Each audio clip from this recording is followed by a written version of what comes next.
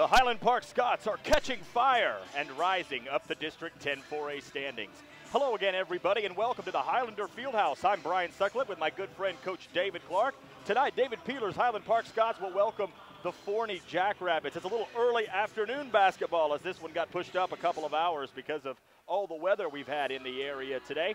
But tonight it should be a good one. District 10 4A, Scots and Forney Jackrabbits. It wasn't long ago the Scots fell to 0-2 in a somewhat surprising start to the district schedule. But since then, HP has caught fire, winning their last three in impressive fashion to rise to within a game of the District 10 4A lead.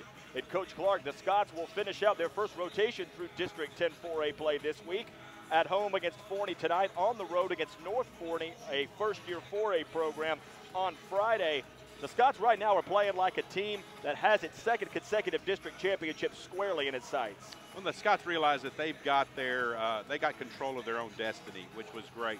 Again, I think the season our district season anyway, kind of turned with that victory on last Tuesday night, week from tonight, on beating Newman Smith on their own floor. That was a big win for the Scots and kind of gave them the confidence that I think they needed to show that they could come back from that 0-2 start and win, still win the district championship. So the task at hand is really tonight to take care of business, and Forney offers some things that are a little unusual.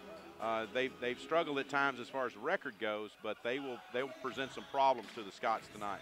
The Scots beat Terrell on Friday night 59-36 to move to 18-6 overall. They're now 3-2 in District 10 4A play. They'll take on the Forney Jackrabbits, who come into this one with a record of 6 wins and 14 losses. They are 1-4 in district play. They were blown out by Newman Smith last week, 84-59. They're coached by one of the good young coaches here in the North Texas area, Bart Holloway. We'll talk a little bit more about him as we get into the broadcast. But a very important stretch of games this week for the Scots. They would love to hit that district turn at 5-2, as they're just a game behind West Mesquite and Newman Smith, who are tied at 4-1 in district play. We'll run you through the District 10 4A outlook in between the first and second quarters. But we're glad you're with us here. Glad you've joined us here at the Highlander Fieldhouse for the Scots and the Forney Jackrabbits. You know, Brian, we just got word through the public, the PA this afternoon about 2:15 that the game had been moved. So hopefully we'll have a good late arriving crowd here for students. Not a lot going on, so we hope they cancel a lot of soccer games, and hopefully this will be the only game in town, and the Scots will have a good turnout and be able to defend their home court. Let's go now to the public address announcer for the national anthem and the introduction of the starting lineups.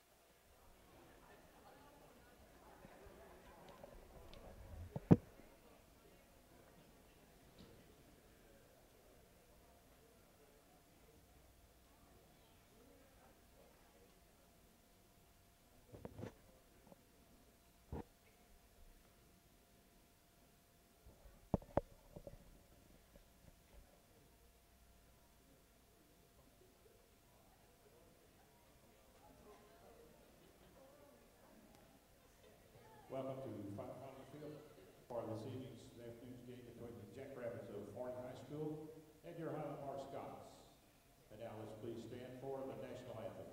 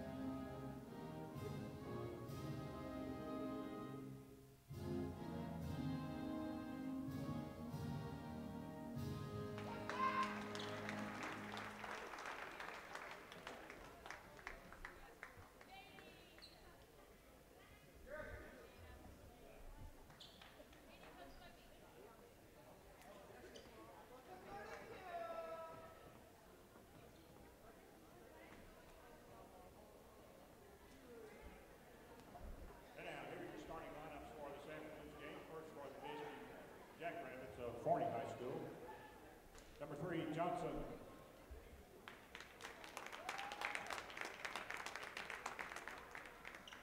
Number 10, Baker.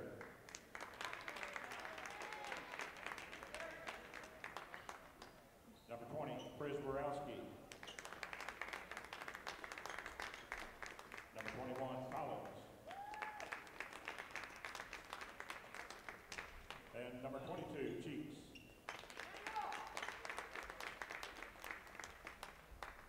And now for your Highland Park Scots. Number 2, 6'7", forward, senior Chase Fletcher.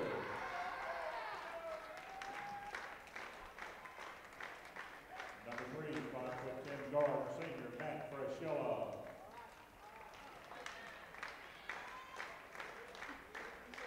Number 10, 6'3", guard, junior Matthew Price.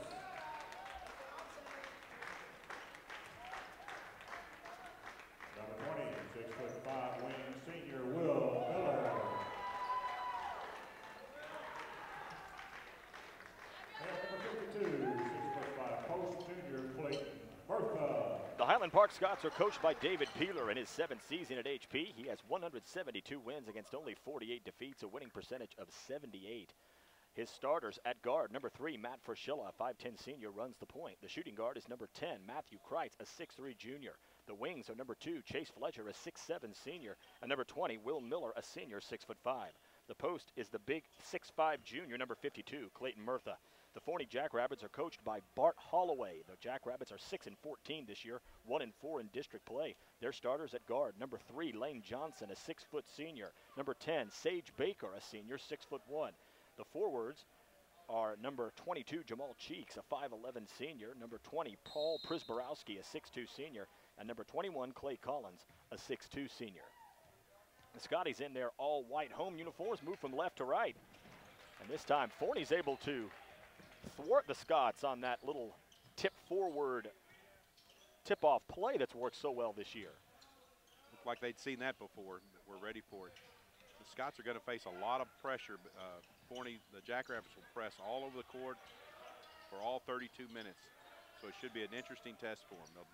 They'll team up on the double team the rebounder and just put a lot of ball pressure. It'll be a tough challenge for the Scots offense as well, as you mentioned that the pressure defense will be a lot for the Scots offense to handle, but they'll also get a challenge on the defensive end as well, as Forney has not had problems scoring the ball this year. They're averaging nearly 62 points per game, but their problem, coach, is they don't have a very hard time giving it up either, as they yield 75.2 as Will Miller takes the first shot for the Scots. He missed it. The offensive rebound and putback for Clayton Murtha. That's going to be something to watch here, coach, as this is a pretty undersized Jackrabbit squad. Very much so. And again, when you play a full court game, you're going to score some points and you're going to give up some points. So we'll see how this goes as it unwinds here. The team leader in steals, Matthew Kreitz, forced another one. He came into this one with 33, now make it 34. Oh. Scots with some good ball movement. Looked like they were going to get a nice look, but kind of a little bit of that overpass, that being too unselfish sometimes, that the Scots are guilty of. At all levels, I might add. There's Kreitz with a nice finish. You're not referring to your JV squad. Yes, sometimes they do overpass a little bit, and that's a good thing, but sometimes you want them to go ahead and score the basket. Floating it off the glass, a shot was missed by Prisborowski. Kreitz comes the other way. The Scots with an early 4-0 lead. Fletcher out to Murtha, who does a nice job to avoid a turnover. Matt Fraschilla, the area's leader in assists, gets it over to Will Miller, who was fouled. It was Fraschilla to Fletcher to Will Mill running the baseline. Tried to throw it down with 2 hands, but instead goes to the line. Well, we have seen a lot of back cuts lately, and that overplay on the perimeter. And we've seen Will cut backdoor on that and score, and he was trying to dunk it, and they wouldn't let him dunk it and fouled him. He's going to have to make 2 at the line now. First foul against Paul Prisborowski. First team foul as Will Miller scores his first point of the game. Nearly a 79% free throw shooter. He's just a great shooter, I think, Brian. Is this one of those things that he's out here all the time. I know he's out here 8th period when the freshmen are practicing, and he's just out here shooting all the time. So he stays busy. He loves to play basketball. We talked through much of the early games of this season as the Scots had struggled a bit from the free throw line, down under 60% for much of the early stages of the year, but now the Scots over 65% at the line, which is a little more like it, something we've come to expect from teams coached by David Peeler. Right. We knew that was coming up even early in the season. We thought that's just something that's going to improve over the course of the year. They're too good a team to shoot in the 50s. Now they got a man loose on their baseline. Clayton Murtha gives the Scots an 8-0 lead. Good find by Matt Frischella, finding the open man out of the half-court trap. Averaging 8.6 assists per game is the senior captain, Matt Frischella. Baker kicks it out to Collins, who also plays on the football team. Prisborowski missed the corner three ball. Collins saves it in, but to the wrong guy. It was Chase Fletcher. Kreitz saves it in bounds. Nice look over to Kreitz. 10-0 Scotties. Off to a great start. Scots had worked all Monday and Tuesday on just being kind of strong with the ball, not panicking when you get a double team. And boy, I've seen some come to the jump stops and just the kind of things that we worked on in practice. So that's great to see.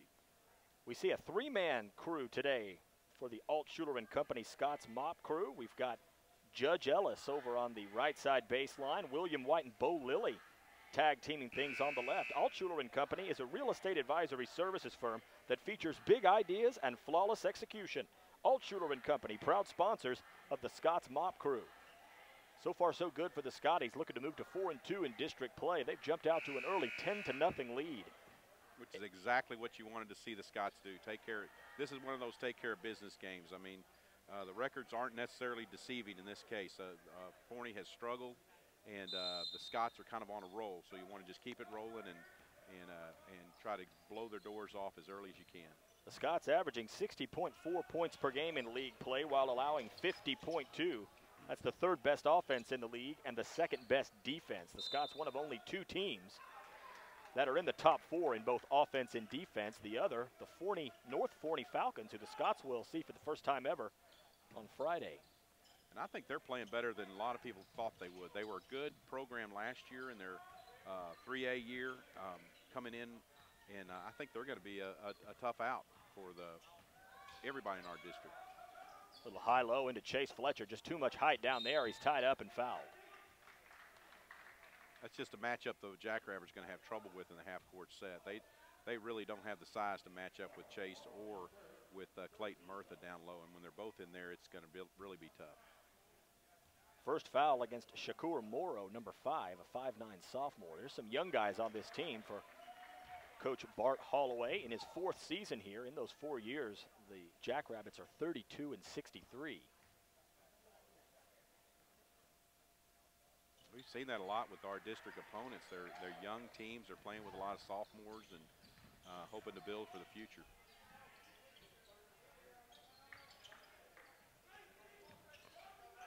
Coach Holloway was given some accolades in 2009. The Texas Association of Basketball Coaches named him the top assistant in the state of Texas in the 4A classification. So certainly a guy who big things will be expected from as Kreitz takes it all the way up, and Matthew Kreitz is possessed early on. He's got 6 points, and the Scots lead it 14-0. You know, Matthew's had his moments where he has trouble finishing. He just did a great job this whole first 4 minutes of finishing it down around the basket. HP totally dominant at both ends of the floor thus far. As Sage Baker tried to float it up, his shot was blocked, and the shot was missed by Matt Watson. Rebound, Matt Frischella. We're about 4 minutes into the first quarter, and Forney has yet to score. Oh. Frischella has whistled for the travel with 4:04 remaining. HP leads it 14-0. Scott's got a little confused there, trying to run the floor a little bit too quickly, and Matthew couldn't quite come up with the outlet pass and kind of got caught traveling. These squads were district foes from 2004 to 2008. The Scots won all 8 meetings between these squads, and only 2 of the games were decided by less than 30. As Jawan Tilley scores Forney's first basket. Nice set play off the inbound right there. They broke loose under the basket. Nice screen, and again, here's Matt in the front court with a 2-on-1. Kick it over to Chase. Chase wants a dunk so bad. He thought he was going to have one that time, but he's fouled and is sent to the line once again. I think Chase is satisfied with the sure 2 or make them at the line. So Again, the Scots beat the backcourt pressure and had a 2-on-1 at the other end, which if you do it the way it's drawn up, that's the way it should happen if you handle the double team right. Chase Fletcher's improvement at the free throw line really emblematic of the Scots as a team. In district play, Chase is shooting 85% at the line. And then I jinxed him right on cue. That's one on you right there. I have to lead the league in jinxes as Jawan Tilley has all 5 points for Forney. It's a 10-point Scots lead, 15-5. Saw a little of that backcourt trap. They really didn't have that second trap ready to set up. Chase in the and open one. floor. Too much. Too much for Forney to handle thus far as the Scots will lead it 17-5, and Chase Fletcher will try to make it 3 the old-fashioned way as Trey Garrison, number 5, the 6'4 senior, gets set to check in. Will Miller will get a break. Scots handling the pressure just the way they're coached to do. They were under control and looking for the open man, heading down the offensive end and trying to attack the pressure. Fletcher averaging 14.4 points, 6.5 rebounds, and 2.3 assists. We won't blame you for that one. Well, I appreciate it. 3:28 left first quarter. Scots lead at 17-5. Brian Sutcliffe, Coach David Clark, glad you've joined us a little earlier than we thought here, as a little before 3 p.m. we were notified that this game was going to be played early, and Coach, you were relieved of JV coaching duty. Disappointed at that, believe me. We like to play. We work hard all week so we play in these games, just like the varsity guys do. There's a steal as Chase Fletcher forced that turnover. A little behind the back stuff to Fletcher. Wave it off. A little extra step in there, but nice behind the back by Frischella, trying to find Chase in the open floor again. Again, kind of the Forney guard just kind of dribbled the ball off his foot, and we picked up a loose ball and headed to the offensive end. Matt Frischella showing those distribution skills that have him on his way to Harvard University. Coming into this game, Matt Frischella, 430 career varsity assists, so needing only 70 for 500 for his career. That's great. I could not tell you another player that's done that. Offensive foul. Wave it off. Chase Fletcher draws his 34th charge of the season, trying to catch up to last year's pace where he finished with 57.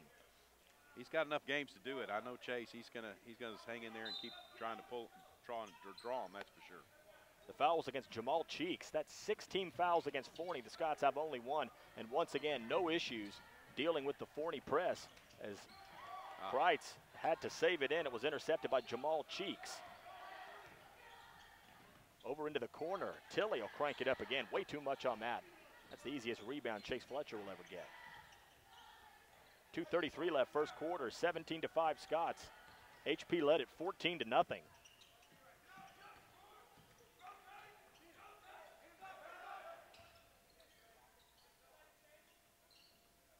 Scots hoping to win their 4th consecutive game. Kreitz. Well, I've talked all season about Kreitz's first step being just explosive, and that was a perfect example of it. He's got 8 points. He's only 4 under his season high of 12. Scots relentless at both ends. Can Kreitz get into double figures? Pulls it away from the Forney defender, Shakur Morrow, but Kreitz turns it over as number 23, Campbell Brooks, a 5'11 sophomore, along with his sophomore compatriot number 4, Mitchell Kaufman, the 6'3 second-year guy, his first year on the varsity. Out there with Campbell Brooks, who was called up from the JV about midway through the season. That first group with Chase and, of course, Matthew's still out there, they did a good job of handling the pressure and give a nice lead and relax, and really no stress, which is what you try to create if you're the Jackrabbits. You want to try to stress the offense as much as possible.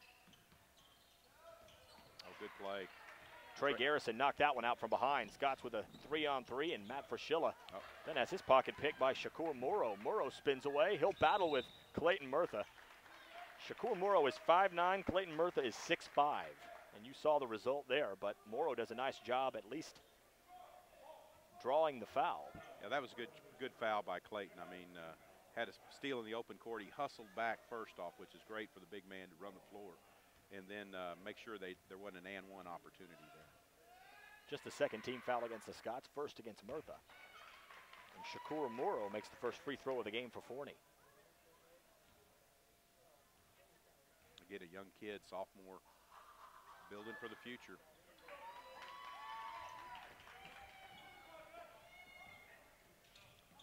Quickly the other way for Schilla.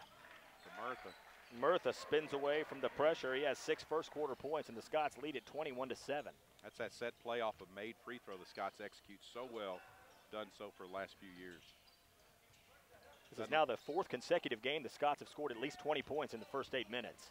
So getting off to better starts. Nice play by Trey Garrison again on the defensive end. Less than a minute to go. Fraschilla will battle with Morrow. Back cut, Trey again. That back cut play, Brian, has been there. I don't know, it just seems like every time we run it, it's there, and it's not supposed to be that easy. So that's great to see him for several ball games being able to execute that. It looks like an instructional video. It does, and has for, doesn't matter who the opponent is, it seems to be working. Campbell Brooks over to Murtha. Murtha to the trailing Kaufman, who lost the handle. 20 seconds left. Scots by 16, 23-7. That was a good pass to the right block. Colin Rucker had his shot blocked out of bounds, and Forney will have the ball, but not until we have some substitutions as the senior captain, number 32, Matt Wilson, the 6'4" senior, enters the game, along with fellow senior Ben Livingston, number 13. That's good transition defense by Trey Garrison, again, to just stop a 3-on-2 and knock the ball out of bounds, give the Scots a chance to play some half-court defense that they do so well. 16.5 seconds left. Here's Sage Baker. Collins wanted to give him a screen. Now he'll move over to the left side and back off. 5 seconds. Baker over for Shakur Morrow. Got it. That worked out well for Forney. Not much else did, though, in the first 8 minutes as the Scots jumped out to a 14-0 lead and will head to the second, leading by 13, 23-10. Let's walk you through the District 10 4A standings at this point as the Scots continue to creep closer and closer to the top rung. We're starting to see some of the separation we expected, Coach, coming into the year. The TABC predicting Newman Smith to win the district, along with Highland Park in at second, West Mesquite in there at third, and then North Forney in there at fourth. And you're starting to see some of those squads jumble up near the top. Yeah, I think it is breaking out, and we talked about that from the very beginning, that our district was probably a little top-heavy. And I think the real battle will probably come down to, when it's all said and done, between Poteet and North Forney for that 4th spot. It looks like it's 5 teams battling for 4 spots. I think that's what you could just about say right now. Highland Park, again, the beauty of that game last Tuesday was that they really do, if they win out, they're going to have tiebreaker edge and they're going to be able to be the district champion. With that being said, you know, it's hard to go 12-2 in this district, or you know, for any team really to go 12-2. So it's going to be tough, and the Scots have it right there before them, though, and they got to play it one game at a time and take care of business here tonight and take care of business at the end of this first rotation. And then I know when they look back over the year, they over the district first half, they'll say, well, we can win every game we play. It was North Forney beating Creekview on Friday, 53-48. West Mesquite handed Poteet their second loss, 68-50. As Shakur Morrow picks up right where he left off. He's now got 7 points as the Scots lead is 11, 23-12. Braylon Rayson in that West Mesquite Poteet game had 28 points as that guy's just going absolutely bonkers. And then it was Newman Smith beating Forney 84-59, and Smith is 3-0 away from home in district play. And we commented too, they haven't played a lot of home games, so you know they're used to playing on the road, and the coach kind of planned on doing it that way. They wanted them to be kind of road tested and road tough, and that happens, and they're certainly doing a good job. Trey Garrison just picked up his second foul. It's the 3rd team foul against the Scots. Morrow feeling it. Couldn't hit that time as Campbell Brooks is out with the senior captain, Matt Wilson. Number 5, Trey Garrison. Brooks takes it up, can't hit it. Clay Collins clears the rebound. Number 13, Ben Livingston, and number 4, Mitchell Kaufman round out David Peeler's Highland Park Scots. In the corner, no sir, Jamal Cheeks.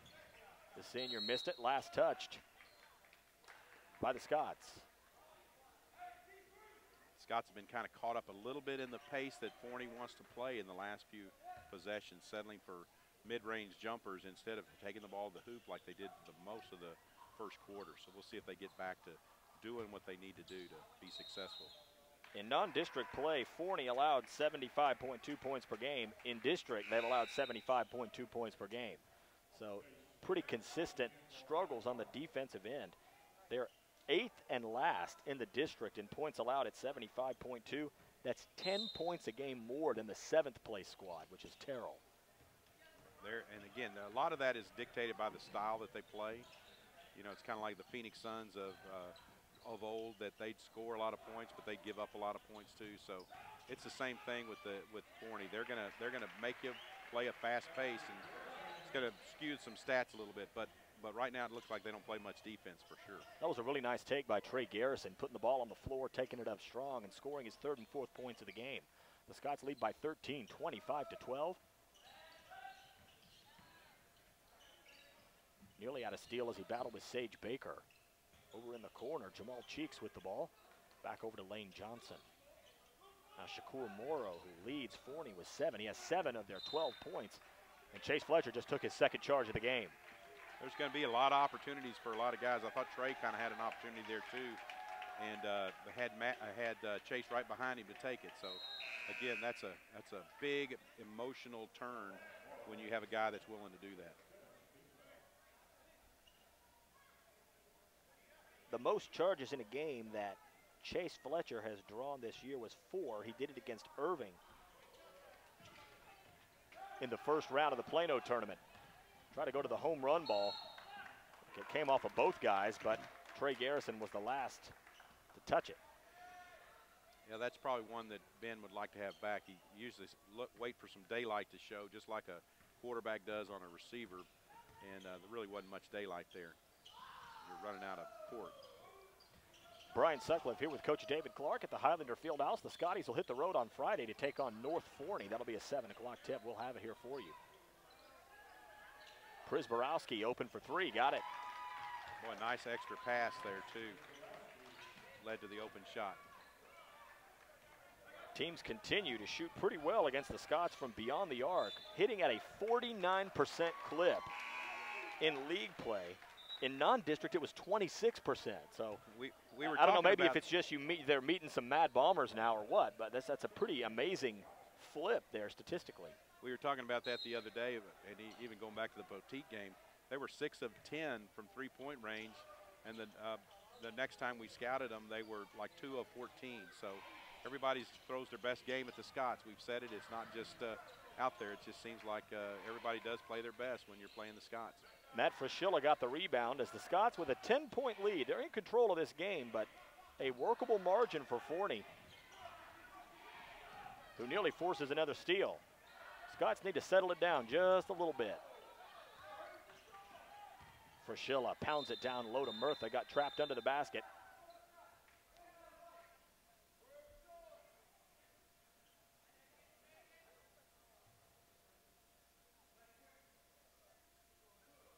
There was a foul against Forney, against Prisborowski. It's his 2nd. I think they were saying it was before Murtha's shot, but we're in the 1-on-1 anyway. But it was before the shot, so the referee wanted to make sure it wasn't a shooting foul. 8th team foul against Forney, so it's the 1-and-1 for Clayton Murtha, shooting 68% at the line this year.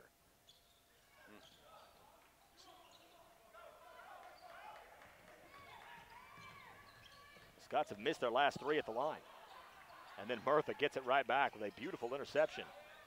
Well, again, good defense again by the Jackrabbits to deny the fast break after the turnover. 4:48 left first half. Scots by 10, 25-15. Wow.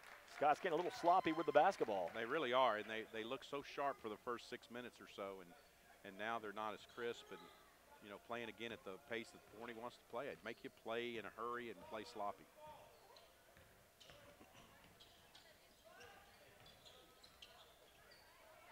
Prisborowski missed that one badly. Offside board, Matt Fraschilla had it knocked out from behind. There's Tilley.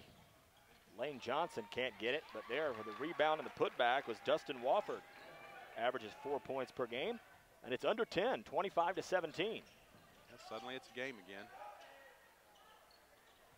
And, Coach, the last couple of games, we haven't seen the Scots relying on the three-point shot as much as we had the previous few. And right on cue, Will Miller had it toilet bowl out.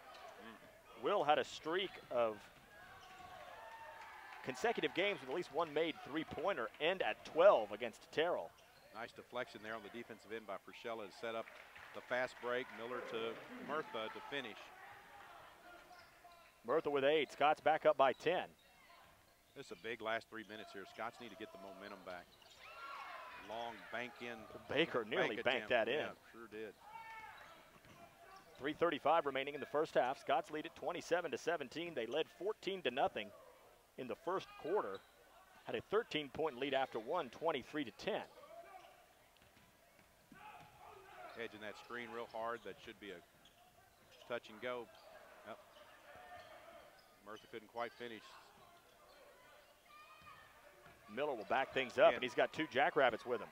They double team as many opportunities as they can. Again, trying to get you to turn the ball over, get deflections, play fast. But that's what they give up sometimes too. Count it, and 1. That's a big call right there. Nice assist by Will Miller. Jackrabbits start hedging that screen real hard. That slip, like Chase just did, is going to be open. Just a matter of that guard being able to see it and get the eye contact with the post player to send him to the hoop. 2 fouls against Lane Johnson, 9th team foul. It'll just be 1 free throw here for Chase Fletcher.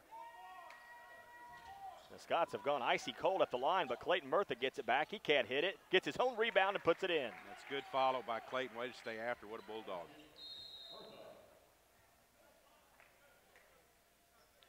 We have a timeout on the floor with 2:53 left in the first half. Highland Park leads Forney 31-17. Kind of back to that 14-point lead that they jumped off to with 14-0, and Jackrabbits have played them even since then. But again, Scots need to keep things under control and not be too crazy that we're turning the ball over too much. So, Coach, against Terrell, the Scots attempted only 5 3-pointers, which was their second fewest of the year. We haven't seen them cranking many from beyond the arc in this one. Is that intentional? Are they taking what's being given to them? I think you're taking what's given to you. When you, again, it's a full court game with the full court pressure, and a lot of times it's, and they're coached to do, and they talked about it the last couple of days, is attack the rim, attack the rim, attack the rim.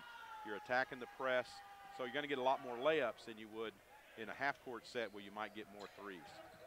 Bump it into Cheeks. He tries to score over Murtha. Great defensive positioning there by Murtha to commit a foul, making it as difficult as possible. As for Schilla, that pass was a little bit low. Matthew Kreitz wasn't able to scoop it out. Jawan Tilley back into the paint. Clay Collins traveled.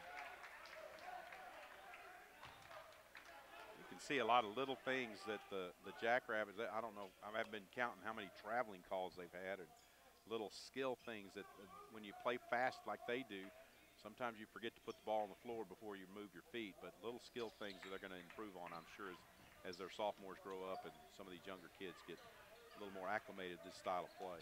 Forney trying to keep this game close is something they've not been able to do their last 3. They've lost 3 straight, and in those games lost by 30, 30, and 25. But here's another steal. Jawan Tilley will have the easy bucket. Michelle just couldn't handle the double team that time. Needs to give the ball up, find the open man. 12-point lead for the Scots. Pulling up from that elbow. Miller missed the shot, tried to get his own rebound, but Sage Baker pulls away for Forney. Baker to the trailing Colin Rucker. Rucker was fouled. Bit of a surge here for Forney. The Scots had their deficit down under 10, had a nice push to get it back out to 14, but Forney's answering back. It's one of those teams like we saw with Terrell, really. They just couldn't shake them. They get off to a double-digit lead, and instead of going from 15 to 25, it ends up going back to 10, and Scott's got to keep the pressure on them to try to pull away. 4th team foul against Highland Park. It's the first against the ledger of Will Miller, who has a seat. Trey Garrison back in.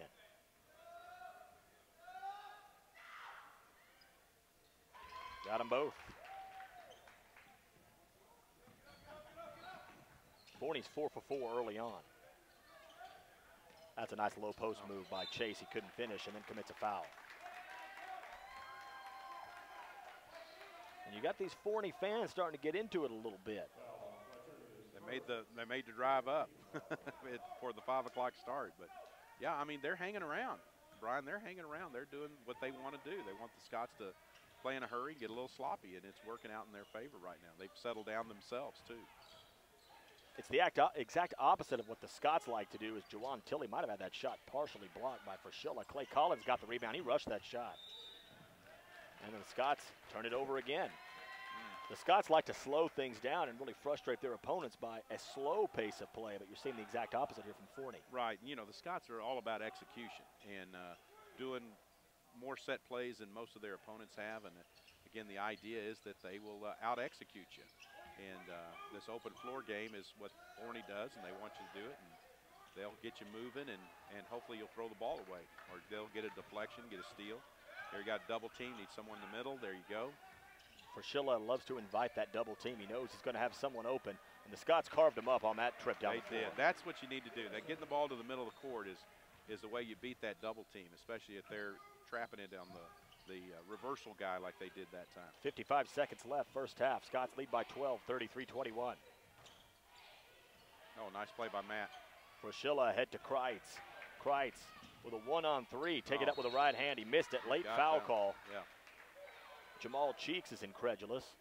That was a late whistle, but it sends Matthew Kreitz to the line. It's the 10th team foul. Kreitz would be shooting 2 nonetheless. It was a shooting foul. You know, Brian, I go all the way back with Highland Park here that in the Kenny Hoffbauer days, and Kenny, of course, is one of the gurus of the full court trap, the old UCLA 1-2-1-1. And well, we taught that a lot at the middle school, and it's what we ran. He insisted that we run it every moment we could. So it's a great attack. It really is. The Scots have kind of gotten away from it. Oh, there's Frischilla with another steal. 3-on-2. There's that 14-point lead again. Make it 16. That's nice. This little spurt is going to give the Scots a little momentum. Matthew Kreitz has tied his season high with 12 points. They've all been in the paint, I think. He has not had anything to worry about. That's all right. They will not be shooting. That was a foul the Scots had to give. Scott shooting 2 the rest of the half as Forney's whistled for 10-plus fouls. Just the 6th foul against Highland Park. Trey Garrison will catch a breather. Jake Stiganga, number 11, the 5'10 junior, in for the first time. Jake was sick last Friday. I was wondering where he was, if something had come up or whatever, but he was sick and a little touch of the flu or something, and missed the game last Everybody's Friday. got something. Man, I'm telling you, it's going around here, that's for sure. Baker looks over to Coach Holloway for instructions as there's 7 seconds left. They hit a nice 3 at the end of the quarter. Let's see if the Scots can defend a little better. Rucker, a forced 2, a long one. Stiganga got the rebound, and the Highland Park Scots will head to the halftime locker room, leading the Forney Jackrabbits 37-21. At Texas Capital Bank, we're driven by an unwavering mission to serve Texas businesses and the entrepreneurs and families who run them. Since our beginning in 1998, we've grown into one of the state's largest independent banks, with offices in Dallas, Fort Worth, Austin, Houston, and San Antonio. Texas Capital Bank is proud to support the Highland Park Scots and wishes the team great success this season. It's halftime at the Highlander Fieldhouse. Highland Park leads Forney 37-21. We'll have the third quarter in a flash. This presentation is brought to you by HPTV. If you or someone you know would like to sponsor this unique TV station, please email Mrs. Kelly Snowder at snowdeck@hpasd.org. And from all of us here at HPTV, we thank you for watching. 37-21, the halftime score. Just about a minute to go before we get things going here in the third quarter of play. The Scots leading the Forney Jackrabbits here at the Highlander Fieldhouse. I'm Brian Sutcliffe here with Coach David Clark. And Coach, you got to credit Forney. It looked like the Scots were going to win this one about 100-20 the first 2 or 3 minutes into the game. But Forney has been able to some extent to impose their style of game on the Scots. And the second quarter was a bit muddier for HP. Yeah, they forced the Scots into some sloppy play and some turnovers and kept them in the ball game. And then the Scots had that little spurt they got it down to 10, and the Scots had a little spurt there to end the half. And I think that was really important. If you go into half and you've kind of squandered about a 14, 16-point lead to 8 or 10 points, that could have turned the thing around. But now the Scots back in control. They go out and get another little spurt going with their starters out there and hopefully put this thing away and we can go on down the road. The Scots led by one of the best scoring games of the year for Matthew Kreitz. The junior has tied his season high with 12, all in the first half. Chase Fletcher had 7, Trey Garrison with 6, Will Miller with 2, and Clayton Murtha into double figures. He had 10. And the Scots size has just been way too much for Forney at both ends of the floor, but particularly on the offensive side. As HP hasn't had too much consistent trouble with the press, Clay Collins did a nice job not buying that fake handoff that the Scots like to run out of the second half start. Did a good job, but it cost him a foul, so that was good. Chase, you can give a little plus for Chase on that. Let's see. Oh, there's a one-on-one down.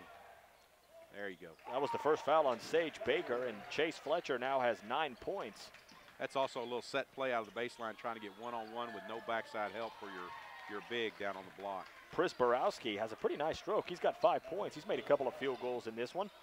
Chase Fletcher in district averaging 18 points and only 8 rebounds per game. That's pretty good numbers right there if you can handle that for the course of a district season. And he's going to be doing just fine. Well, here was his line against Terrell. 19 points, 7 rebounds, and 5 assists. Doing a little bit of everything as Clayton Murtha, once again, getting whatever he wants down on the offensive side. He earns another trip to the free throw line. Again, another set play off the sideline inbound. Rejects the screen, and Clayton goes straight to the basket. Scots have a tremendous conversion rate this year on set plays. I don't know what it is exactly, and I don't think anybody keeps that stat. It's just really good. It's Trust really us on that. Good. It's really good. I mean, I'm telling you, it's really good. So when they get in a half-court game, they're really going to be tough because they either get fouled or they get a really good look. It doesn't always go in, but they get a really good look at the basket. Murtha missed the first. It was a 2-shot foul. It was the second foul of the first 37 seconds against Forney.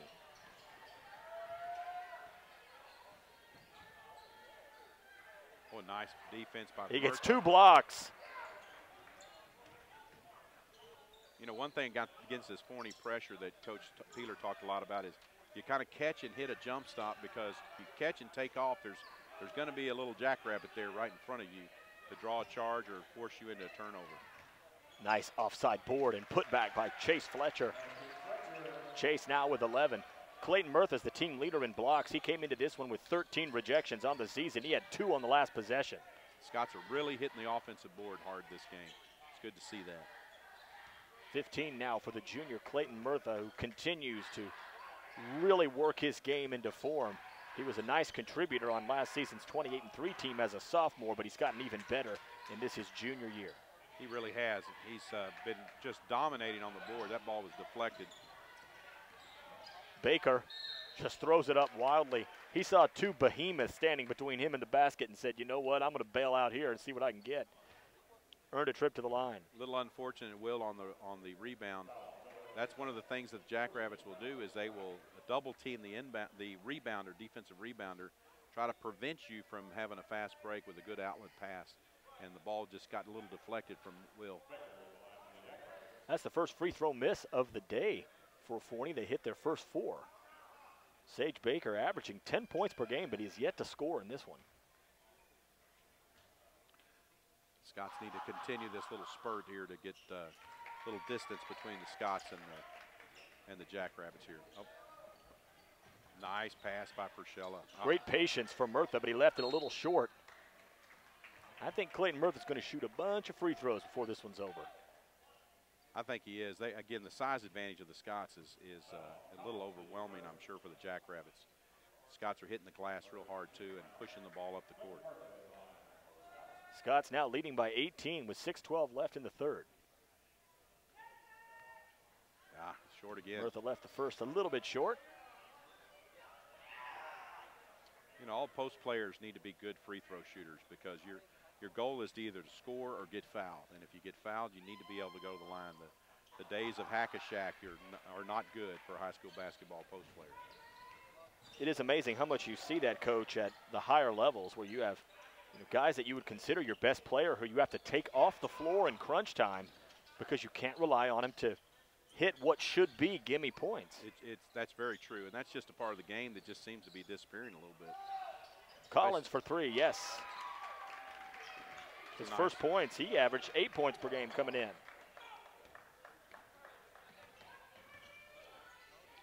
16-point game, Scotty's 43-27.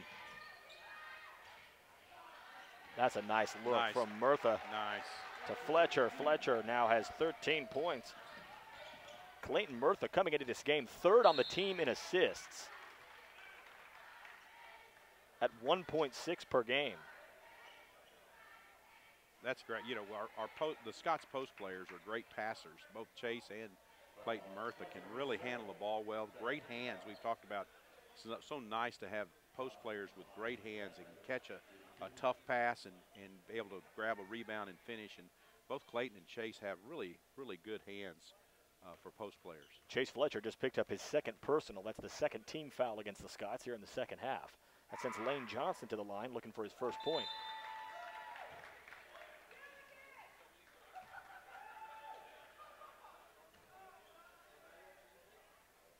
This is a Forney squad that has 4 guys who have scored at least 16 points in a game this year, so they are not short on weapons.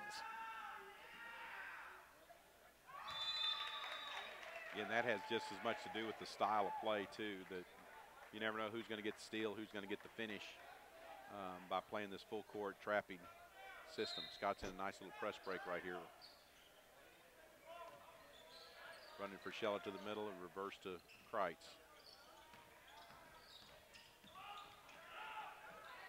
Fletcher did a nice job to get rid of that ball before he could be double teamed over on the sideline, but Forney able to come away with the basketball just the same.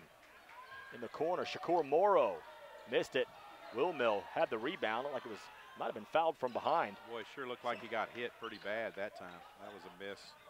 Finally, HP able to come away with it. Less than 5 minutes left in the 3rd, 45-29. Matthew Kreitz looking for a new season high in points. He won't get it on that shot. A little bit of butterfingers there by Miller. Kind of nonchalant at that rebounding when he chased down the ball and just couldn't quite come up with it. Miller will take a seat. Campbell Brooks, the sophomore, back in for the Scots. I can expect we'll see a lot of rotating guys in and out here in the 2nd half. I think this kind of game Campbell could really help the Scots because he's athletic, he can run, fast player. You know, he's a football player, so he's a wide receiver. He can move real well, and he's physical. This will be a good game for him, I think, to really contribute for the Scots. Sage Baker did nice to spin through the bowling pins down there and get a shot up onto the glass. He didn't make it, but he earned a trip to the line. That 2nd foul against Clayton Murtha, 3rd team foul.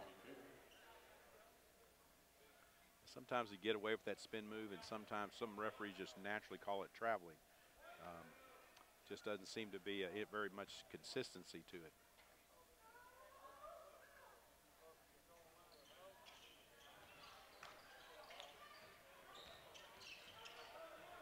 Free throw off the mark. Scott's quickly into the front court. There's that baseline jumper for Chase. That's money. Chase was a great mid-range guy. You know, his 3 ball hadn't been working very much for him this year, but his mid-range game is still as solid as ever. Scott's by 18. Collins off the back iron. Rebound. Campbell Brooks, he'll push the issue. He's got a guy on each side. He goes the left way and nice. One. Clayton Murtha will go to the line off the pretty dish by Campbell Brooks. You know, that was started by a nice block out on the perimeter on long-range 3, and the Scots really blocked out well. The rebound came, I think it hit the floor even, and Campbell picks it up, and immediately the Scots were off to a 3-on-1 fast break. 2nd foul against Jamal Cheeks, 4th team foul. This is the first time we've been up 20, right? Believe so. I think so. So they stretched out a little bit.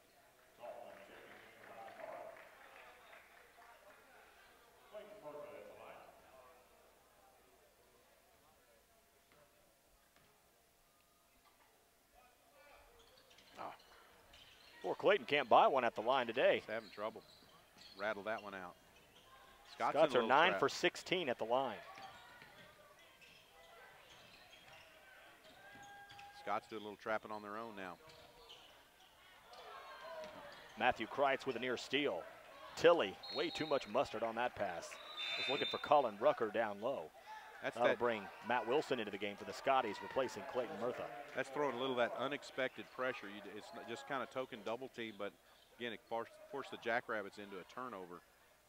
Scots don't do a lot of trapping, but they did at that time kind of help the cause a little bit. Scots into the front court without the ball hitting the floor. The sophomore Kaufman finds Matthew Kreitz, and Kreitz will have a chance to set a new season high in points at the free throw line. Scored 12 in the first 16 minutes of play in the first half. Hasn't scored yet. He'll try to do something about that after the 5th team foul against Forney. And that play was successful because the ball, Frischella got the ball to Wilson in the middle, and he attacked the basket, and the Scots get a free throw out of it. Matthew Kreitz with a new season high 13. He'd been flirting with a season high. He had 9 against Creekview and then 8 against Terrell. But he's over the mountaintop here with plenty of game left. Clayton Murtha's getting close to his season best of 17. He's got 14 points in the game. And the Scots show a little 1-3-1 trap again. Put a little pressure of their own out there. Scots have shot 18 free throws in this game. It's long been a goal of Coach David Peeler to make more free throws than their opponents attempt. And they are now over that threshold for the season. Coming into this one, they've made 246, while their opponents have attempted 237. That's good half-court defense as much as anything when you force teams to take a shot and block out and rebound and not foul them. That's great. That's a nice stat, good target for a lot of folks to work for. That's a good play by Dustin Wofford to find the hole in the back. The Scots rotating around to double team the ball up top. Yeah, if there's a weakness of the 1-3-1, it's on the backside block, and they found open man. 3:16 left in the third. Scots by 20, 51-31. Kaufman over to the senior captain, having to use the offhand to throw that up off the glass. Shakur Morrow, Jawan Tilley, a quick trigger jump shot missed. Mitchell Kaufman up ahead to Matthew Kreitz, who continues his best game as a varsity player. He has 16, and Coach Bart Holloway wants a timeout with 2:56 left in the third. The Scots lead Forney 53-31. 1 week from this coming Friday, it will be HP Basketball's annual Hoops and Hot Sauce Dinner and Auction. Friday, February 1st. For more information on tickets, underwriting, and auction donations, email hoopsandotsauce@gmail.com. That's my Aggie math there. It's 2 weeks from this Friday. 2 weeks. I was going to say, boy, I better be ready. Come on, you're a Longhorn. You're supposed to give me stuff for that. We need to get okay. more of that going in this broadcast. Me think about it. We need to have more collegiate angst up here. You definitely made me think about it. I thought, oh, is it coming up that quick? We already threw it January. I was worried about our grades. I thought I was supposed to turn them in or something.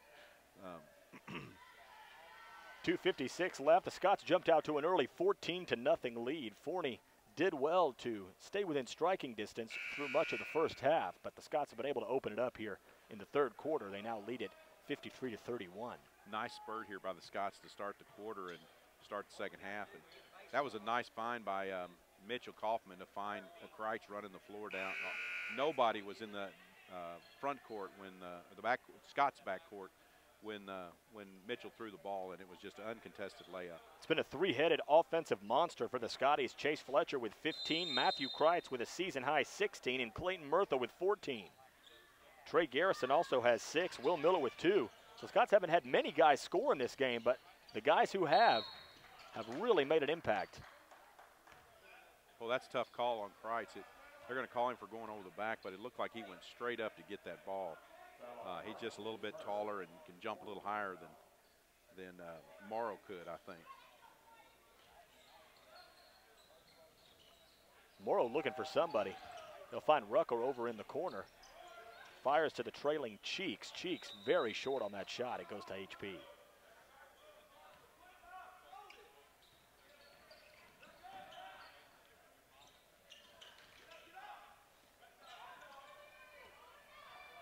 Kaufman over to Wilson. Wilson gets it back to him. Kaufman missed the shot, fought for the rebound, but Shakur Morrow clears it away. But Kaufman picks him up immediately, forces a bad pass. Mitchell had a bad angle on that offensive putback even, and just didn't quite use the glass like he probably should have and take a power dribble and finish strong, maybe get an and one out of it. But he made up for it by great backcourt defense and forced a turnover. Frischella, Wilson, Kreitz, Kaufman, and Brooks on the floor for the Scots with under 2:15 left in the third, leading 53-31. No look to the elbow for Kaufman. Give it right back to Matt Fraschilla. Oh, nice. Beautifully paced. Oh, that's good. Beautifully paced, beautifully placed.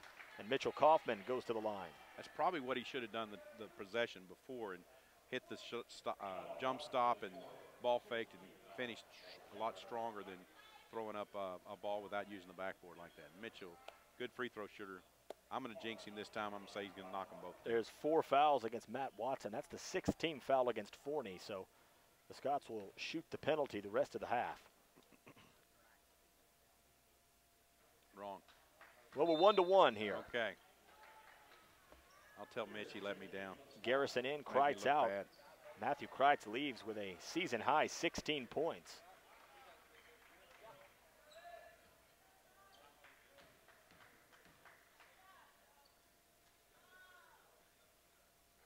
Missed them both.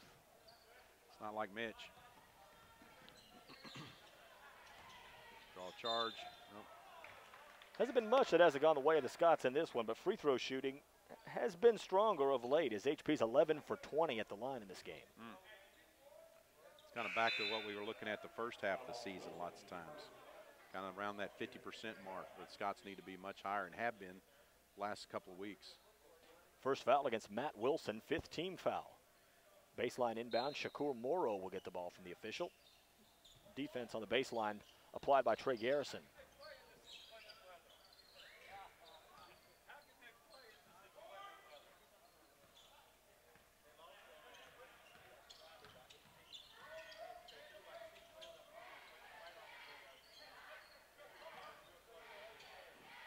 Good contest there by Mitch.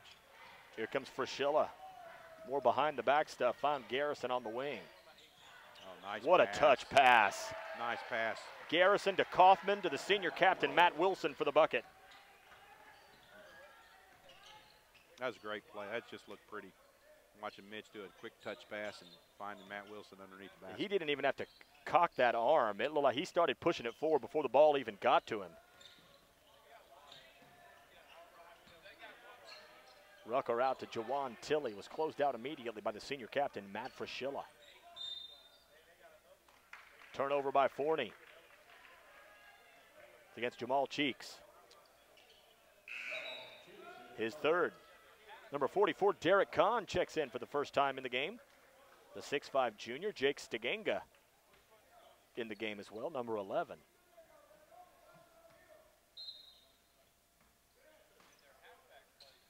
You got a sophomore,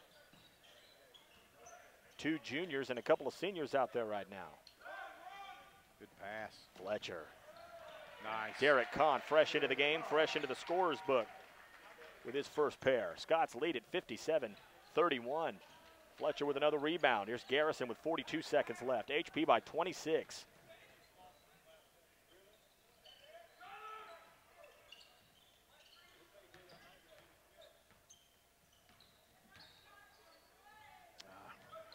Not quite enough on that pass intended for Kahn. Here comes Colin Rucker. Rucker battles with Chase Fletcher. It's a block. Didn't get that one. Chase thought he'd drawn his 3rd charge of the game. Didn't quite get there. It looked like a good call. I think Chase was a little bit leaning back too. I think he was anticipating more contact than he actually got. Again, this has been a good quarter for the Scots. Pull away a little bit, kind of exert their dominance. They're the better team, and I think they've showed a little bit here. It's not always been pretty, but the Scots have attacked the basket, high percentage shots, and knocking down. You add, normal free throw shooting, and this is a 30-point game right now. So 16 foul against the Scots. Colin Rucker will try to make it a 50% trip. The Southpaw doesn't. 20 seconds to go. Scots lead it by 25, 57-32. 10 seconds. Scott's just being deliberate with the ball, which is good. They're going to get a good shot here. Running out of time now. Garrison Gotta get over something. to Jake. Come on, Jake. 3 seconds. Here's Chase. One dribble, rises. Can't bank it in. Scots are 8 minutes away from their 4th consecutive win. After 3, they lead the Forney Jackrabbits 57-32. I'm Brian Sutcliffe here with Coach David Clark, and Coach, the Scots looking good to move to 4-2 in district play as we look ahead for a moment to Friday's matchup with North Forney. It'll finish out the first rotation through district. Bit of an enigma, that North Forney squad. They beat Poteet badly, which is the team that handed the Scots their first district loss. A game that I am sure David Peeler's squad is looking forward to in a couple weeks to try to avenge that loss.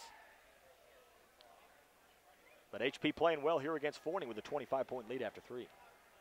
They have, and you know, again, we said this when we first looked at the district race, that North Forney was kind of the great unknown, coming up from 3A last year, new school out in Forney, and they had been very successful at the 3A level, and you know, winning breeds winning a lot of times, and they came in here with a playoff caliber basketball team that they really were very proud of, and they picked it right up here with the 4A at the 4A level. And again, I think they're going to be a good test for the Scots, because you start comparing opponents, and they look very similar to the way the Scots have played. They were. It's very interesting in the game against West Mesquite. They were down a bunch, and then they had outscored them by 26 or something in the fourth quarter to turn it into a ball game. So they're going to play hard. There's no doubt about that. Number 44, Derek Kahn with the rebound. He's out there with number 11, Jake Steganga. Number 5, Trey Garrison. Number 2, Chase Fletcher, and 1. Nice outlet first off from Derek Kahn to get the ball to Trey on the wing. And then Trey, like we've been seeing the whole 3 quarters, he's attacking the basket in the 2-on-1 break and found the open man running the floor, big Chase Fletcher.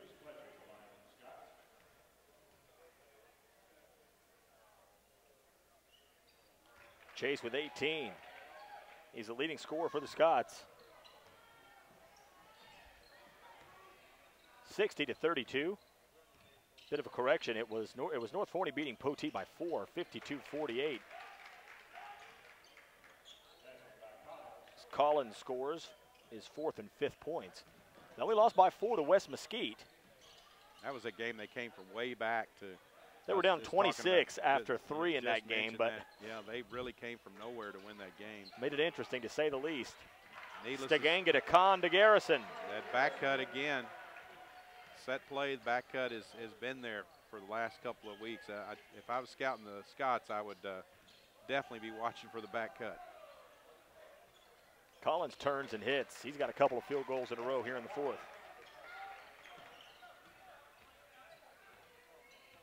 Clay Collins and Shakur Morrow have 7 points apiece. They're the leading scorers for Coach Bart Holloway's team. A squad still looking for its first 4A playoff spot. Coach Bart Holloway is a guy who knows about getting teams to the promised land after long droughts. He was a standout guard his junior year at Maybank, and his dad was an assistant coach for that team, and they were able to take Maybank to the playoffs for the first time in 40 years. And the team that ended up knocking them out of the playoffs was the Forney Jackrabbits. That's good. I've spent a lot of time in Maybank. My in-laws have a nice place at Cedar Creek Lake, and it seems like I spend more time than I ever thought I ever would in Maybank, Gun Barrel City. I bet you didn't think you'd hear about Maybank on this broadcast I didn't know that. That's great. Of course, you are the wise one and knows all of these little pearls. I love it. But that's great.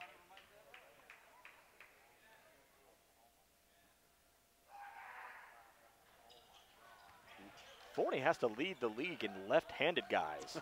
Seems like every guy that strides to the line is cranking it up to the left hand. 62-36 as the Scots give it back to Forney. 6:16 left in the 4th. I guess they said he stepped out of bounds. I'm not sure. He didn't really point to the line or anything. I don't think that he didn't report a foul. I'm not sure what that was.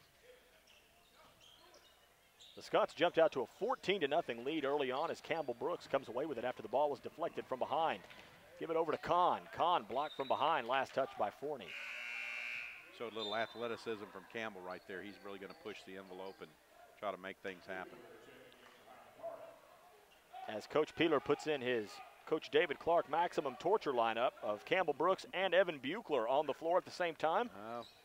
Playing my boys. This is good. I like it. I'm glad they're getting a chance. Couple guys I know you miss having. And then Brooks with a steal. He's had some nice minutes in this game. That showed a lot of speed right there. That's that athleticism I was talking about. Let's see if Evan can have a chance to hit the three ball. Not sure we've had a three today, have we? Been attacking the basket so much. No, sir. There's Evan, that back cut.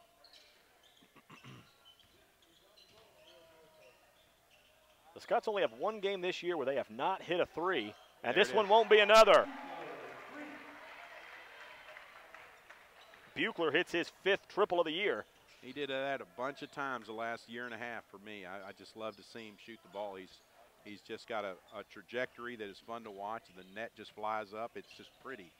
And it sure is pretty when it goes in, too. He's going to attack the This rim. time he'll float it up with the right hand. Clayton Murtha, he's one off his season high. And again, good possession there. The Scots attacked the basket.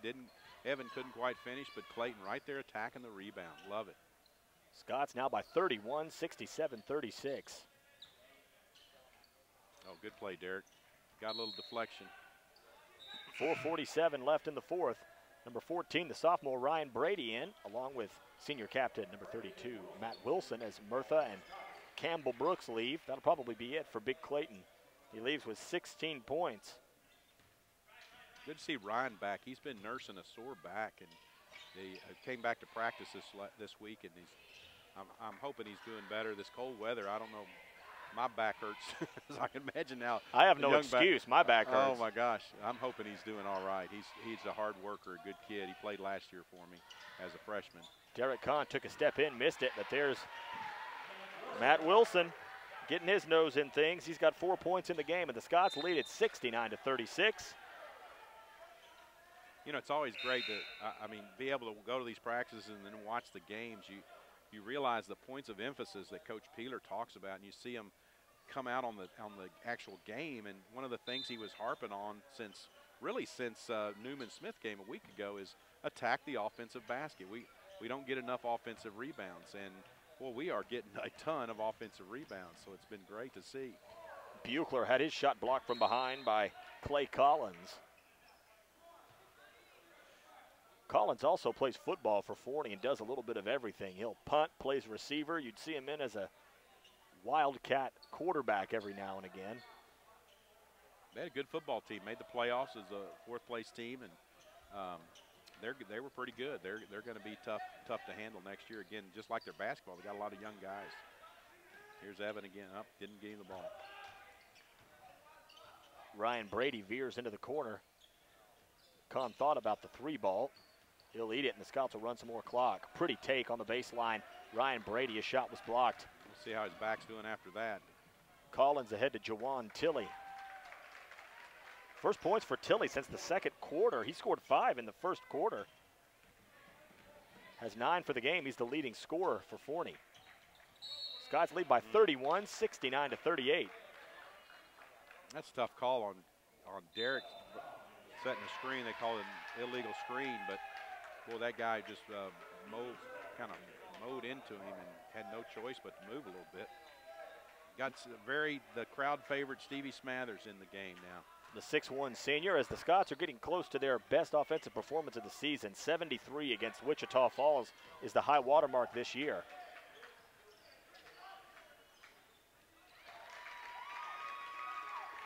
Clay Collins into double figures. He has 10 all in the second half.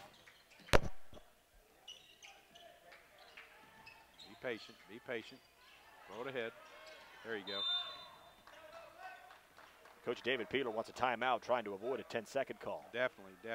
3:08 left in the fourth. It's all HP, 69-41. Our next broadcast of Highland Park Scots varsity basketball will be this Friday night as the Scots take their first long roadie in district play, heading out to Forney to take on North Forney, the Falcons.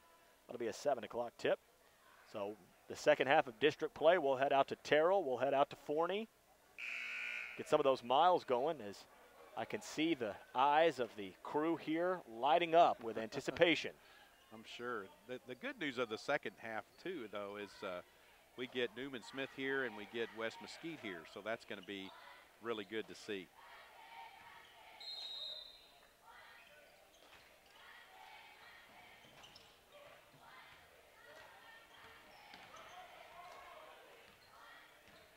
3 minutes to go. Pass to Stevie Smathers. Smathers unselfishly was looking for Buechler over on the right block. Pass was knocked out of bounds. That's that overpassing again. Stevie could have finished that with a nice little left hand and chose to try to give it up. That's a good problem to have, right, as a coach, when you're telling guys, shoot the ball. You're passing it too much. It is. That's true. You are too unselfish. Buechler's shown some assertiveness in this game since he's come off the bench. Hit that three, had some nice slashes to the bucket. He's an aggressive offensive player. He really is, and I've talked about him a lot. And of course, I've had him for a year and a half, and he's a guy that can go on a streak that you just wouldn't even believe, and hit 5 or 6 threes in a 4 or 5 minute span that just will blow your doors off. Tilly missed it. Rebound, Stevie Smathers. Nice board by Stevie. Ben Livingston in the game. 2:25 remaining. Scotties by 28, 69-41. Jumped out to a 14-0 lead, did the Scots. They led 23-10 after one, had a 37-21 advantage at halftime. Once again, finding which guy is going to shoot the open shot, and Ben Livingston buries the triple. Yeah, nice pass, the extra pass from Ryan Brady to find Ben all alone. Sage Baker can't win that battle against Smathers. Last touched by Forney. Less than 2 minutes to go. The Scotties are 1 away from their season high. Drawing even at 73. They need 74 to set a new high mark.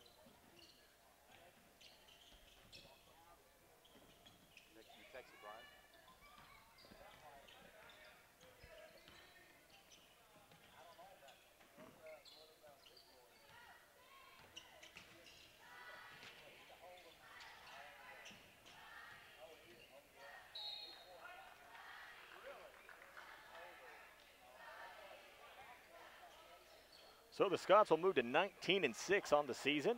They'll win their 4th consecutive game to move to 4-2 in league play. And we'll see what else happens in District 10 4A action tonight.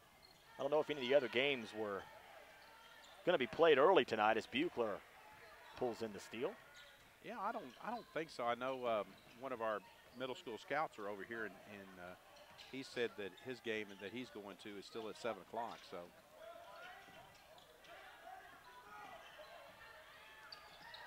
Getting a little ragged here. Come on, Scots. Attaboy, Stevie. Smathers takes it baseline. Tried to lay it up, and he'll go to the line. Go to the line.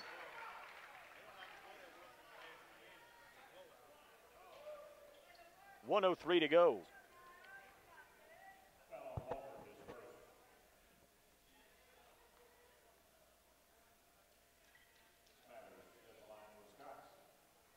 As the crowd comes to a hush.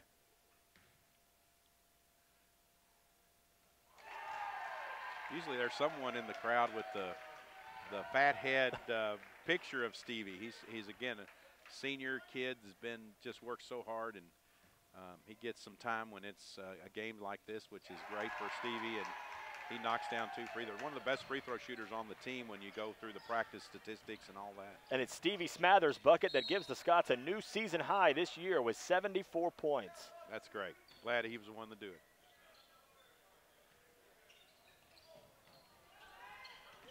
If it tells you anything about the struggles that Forney's had on defense, this is the Scots' best offensive performance of the year.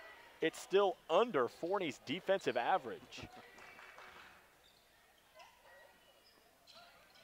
And again, if you made free throws, here, this is going to go over their average now.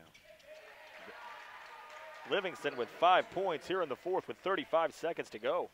And this is a squad from Forney that's scoring 62 points per game. So the Scots holding this Jackrabbit squad 20 points under their average. It's that good Scott defense that we know and we expect to see every game. And it's going to play somebody in the 40s or at least play them tough. And this has been no exception tonight. 12 seconds to go. The Scotties content to rag the rest of the clock off. And win number 19 this year will come. In a 76-41 win, HP has defeated the Forney Jackrabbits to move to 4-2 in league play this year. Forney drops its 4 straight. They fall to 6-15. They are now 1-5 in league play. Chase Fletcher had 18 points for the Scots. Trey Garrison with 8. Matthew Kreitz with a new varsity career high 16. Stevie Smathers with a pair here in the fourth quarter. Ben Livingston with a nice flash here in the fourth. He had all 5 of his points in the final frame. Evan Buechler with a triple here in the fourth. Will Miller, 2 points. So you got to like beating a team by 35 where your second best scorer has only 2 points. That is a good thing. I mean, Will didn't have a very good game tonight, and that's good, but the rest of the team picked him up, and it's good to see, and that's really one of the things we need is a little more balance in our scoring. You know, we've had games where Chase and Will have been in only 2 scorers before. So it's nice to see Matthew Kreitz step up and do so well. And, of course, Clayton Murtha, I think every single game he gets better and better. So that's been fun to watch. Matt Wilson had 4, Derek Kahn with 2, and Clayton Murtha just 1 off his season high. He finished with 16 points. We've had a great crew bringing this one to you, adjusting on the fly as we only had a couple hours notice that this game was going to be played 2 hours earlier. The producer is Kelly Snowden, our fearless director, Drew Allman, Alex Kramer up on the high cam, Connor Palacios down on the floor, and Luke Lacey handling the replays in this one. So great job, team. We hope you'll join us for the next broadcast of Highland Park Scots varsity basketball this Friday night as the Scots travel to Forney to take on the North Forney Falcons. It will be a 7 p.m. tip. We'll have it here right for you. Coach David Clark, great job, my man. Go get them on the JV side there in North Forney. Get you another win. You had a night off tonight, so really bring the pain on Friday. We're going to be eager to play come Friday. We weren't looking forward to having a night off, and it just happened. So we'll be ready to go on Friday night. Great job here tonight. Coach David Clark will do it again on Friday. We hope you'll join us. Until Friday, I'm Brian Sutcliffe. So long, everybody.